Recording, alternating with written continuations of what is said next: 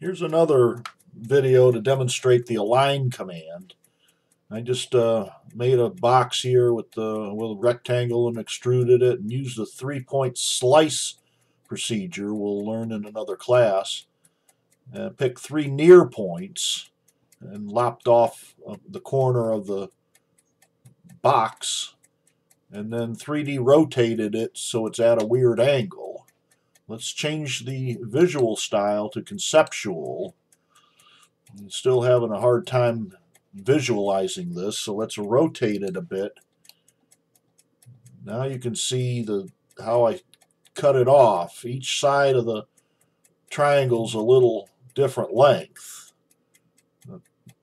So you can see it's going to pop back on kind of corner to corner, near point to near point, kind of, sort of.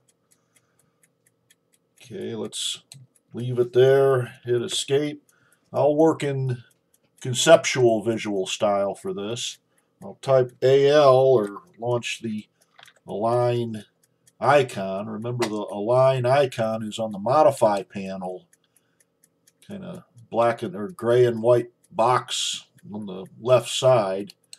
So either way, I want to move and rotate just this chip off the corner and hit enter when I'm finished selecting just the one object I want to align or one object I want to move and rotate. I'll hit enter. Just snap.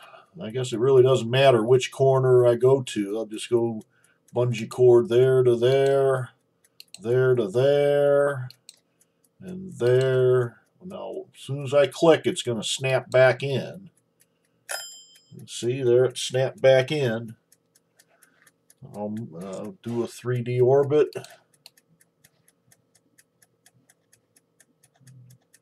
And just for grins, I'll move this guy a little bit away. Rotate him again. Hit escape. I'll undo, pop him back. That's about it.